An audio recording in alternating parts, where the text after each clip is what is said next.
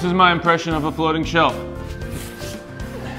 It's not a very good one, but if you want to know how you're supposed to do floating shelves, watch this video. I'm going to show you the right way to do floating shelves by taking you inside a client's home, taking down a floating shelf that was done completely wrong, and putting it back up the way that it should be done. So watch the video, you'll learn everything you need to know. And don't forget to subscribe to my channel. Do it. All right, so we already finished our box floating shelves in the other room. Those are good to go. I actually just put some primer on them. So while those are drying, I thought I'd come in here and show you guys how to do regular floating shelves. Now, I'm not installing a new floating shelf today. What I'm actually doing is fixing an old floating shelf. Now, a lot of you guys might have shelves like this in your house. They sell a lot of DIY kits online that you can do your own floating shelf. Comes with the shelf and the hardware. The issue you can see is the hardware is not very good, as you can tell from this shelf right here. So let me pull this off and show you what we're working with right now. So this is what the store-bought hardware typically looks like. It's these really flimsy brackets. Problem is, it's hard because the shelf is usually pre-drilled, so it's hard to get those to land right on studs. So you don't want to hold a floating shelf up with drywall anchors. It's just not a good idea. You can't put a lot of weight on it. I like making shelves that you could jump on, do a backflip off if you wanted to, and that's the goal here. So we're going to take these off and we're going to use some different brackets. Let me show you what those look like. Now, you can do floating shelves in two different applications. Sometimes I put floating shelves up over tile, and sometimes I put them up straight on drywall.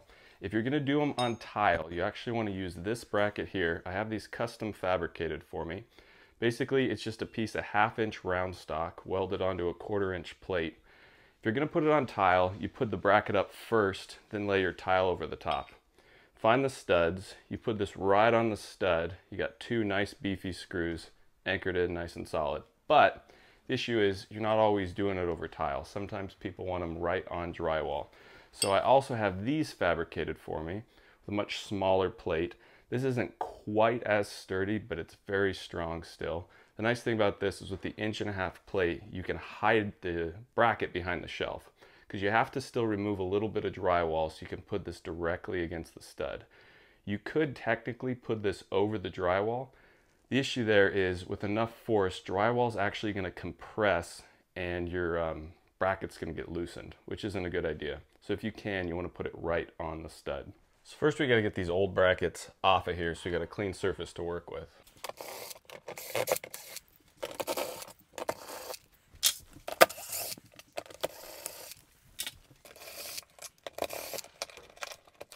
Now, unlike the store-bought bracket system with the shelf, where the shelf comes pre-drilled to fit the brackets, we're actually going to put our brackets up first, make sure they're on studs, then measure the shelf and drill the shelf to directly fit the brackets. This way it's super strong.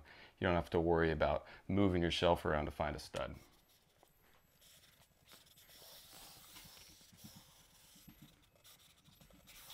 All right, so now that we found our studs, we're actually going to use our bracket as a template to trace around so we only remove the very minimum amount of drywall that we can, because remember, the ultimate goal is to hide your bracket, the cutout drywall, everything with your shelf.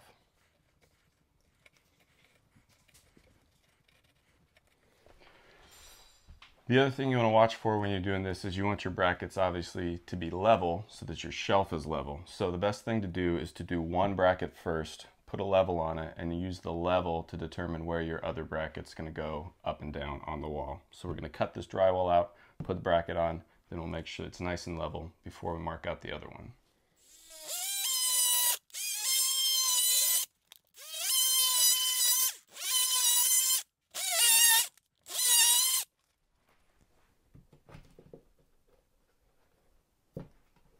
So you can see we cut out a hole exactly where the stud is. So that's going to sit perfectly on the stud. So when we secure that down, it's not going to be able to go anywhere. You also want to make sure that you use a nice long screw. You don't want to use a little 1-inch screw because it could pull right out of there. So 2x4s are 3.5 inches wide. I like to use at least a 2-inch screw to sit it in there nice and sturdy.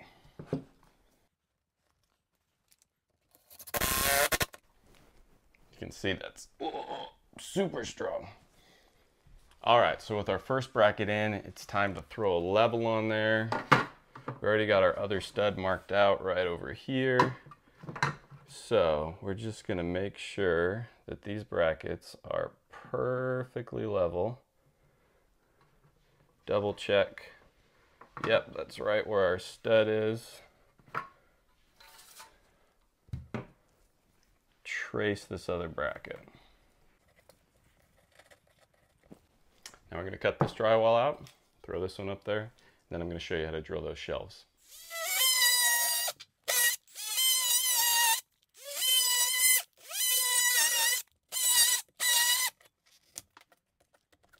Now that we got it cut out, before you hook it to the wall, you want to make sure that it's level, just in case your hole's a little bit bigger than you meant to make it. But we are still dead on right there.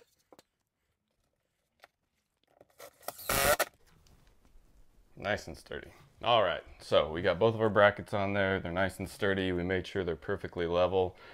Now we want to take our shelf, throw it up there, and you want to move it back and forth, get it positioned right where you want it. We're going to put it pretty much right back where it was.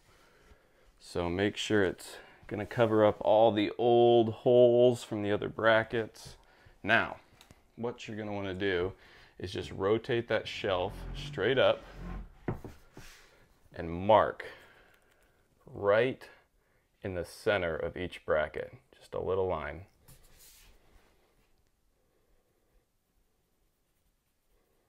Just like that. So we know our bracket's there and we know our bracket's right there. Double check the back side to make sure there aren't any existing holes in the shelf that we're going to have to worry about. You don't want to drill halfway on another hole because that's not going to be a tight fit. There isn't, so now we can drill these out, slide it back up there.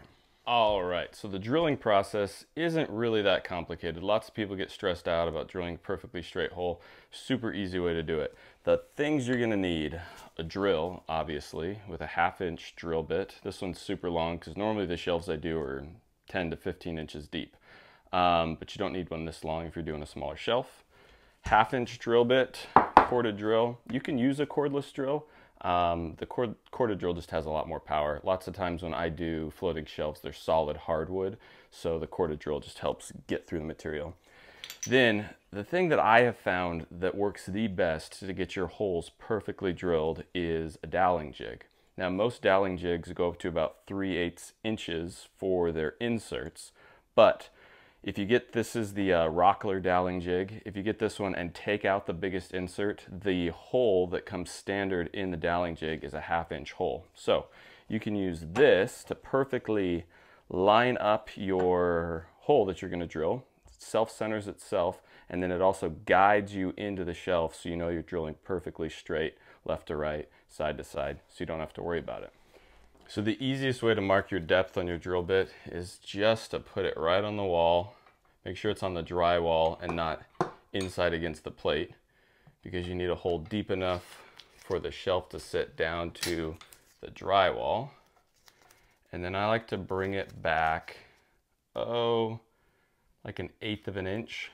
So it's 1/8 of an inch longer than it needs to be, just so you have plenty of room. And you know you're gonna have enough room for that bracket to slide in there. We got our doweling jig on there. We got our drill bit marked off, so we're ready to drill our hole. Another key here is a little thing I like to call the foot clamp. I like to put the shelf on the ground and use my feety feet to hold it in place while I make my drilling.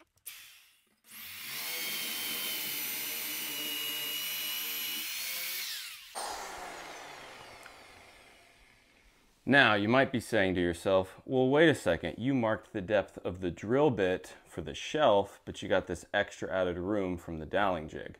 And you're absolutely right. You got to start with the doweling jig, but now you got a nice pre-drilled hole, so you can finish off the last little bit just with the drill. So now our hole is the right size, it's the right depth. But there's one last step that I personally like to do because it makes the install way easier. I like to put the drill back in there, and I like to rack it back and forth just a hair to open the hole just a little bit. Now this isn't opening the hole all the way down. When you rack the drill bit back and forth, it's just expanding it right at the start. It just helps you get it started when you start to mount it on those brackets on the wall.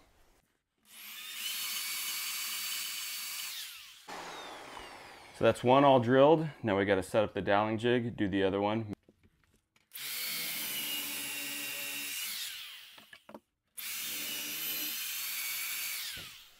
All right, so now for the moment of truth. Now, it's important to know that you don't need to glue these onto the shelf. You don't need to put caulking in there or anything like that. Lots of people think they do to hold the shelf in place, but surprisingly, friction alone is going to hold it super tight. The other thing is, if you glue it in place, you're never going to be able to get the shelf off if you want to remove it. The only way you're going to be able to get it off is to cut it off.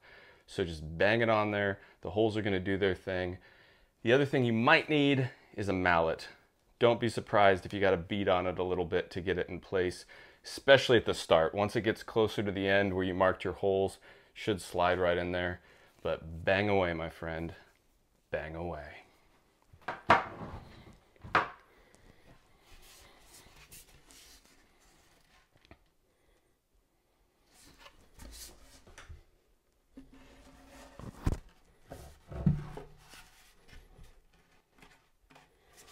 This is always the trickiest part.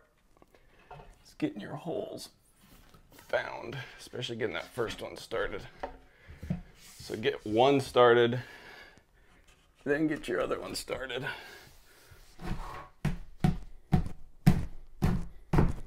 Look at that.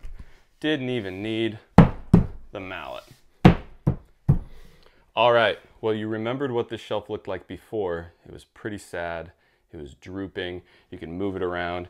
It's still gonna have a little bit of flex to it. That's okay. Your round stock is gonna have some give to it, but it's not gonna go anywhere. You can't tell, but my feet aren't on the ground. Ugh. Super sturdy. You can pile anything you want on there. If this was gonna be in a kitchen where it was gonna have dishes and lots of stuff like that, I might throw another bracket in there just to be safe. You probably wouldn't need it. The other thing is, if it was wider, you're just gonna want longer brackets, but those can be made. Like I said, these are the brackets I like to use. 1/2 inch round stock, welded to a 1/4 inch plate of steel. They sell these online. I will try and find a link and put it in the description. I know there's a company out there that makes something exactly like this. If you can't find it online, find a local steel guy. They can make these up in like 2 seconds. I think I pay my guy $20, $25 for a set of brackets. Not bad at all when you're thinking about the cost of a full floating shelf, and you're gonna be super happy with the results. That's how I do it. Floating shelves, box shelves. Hope you get a lot out of this. Please subscribe to my channel, comment below, ask me your questions. Have a great day.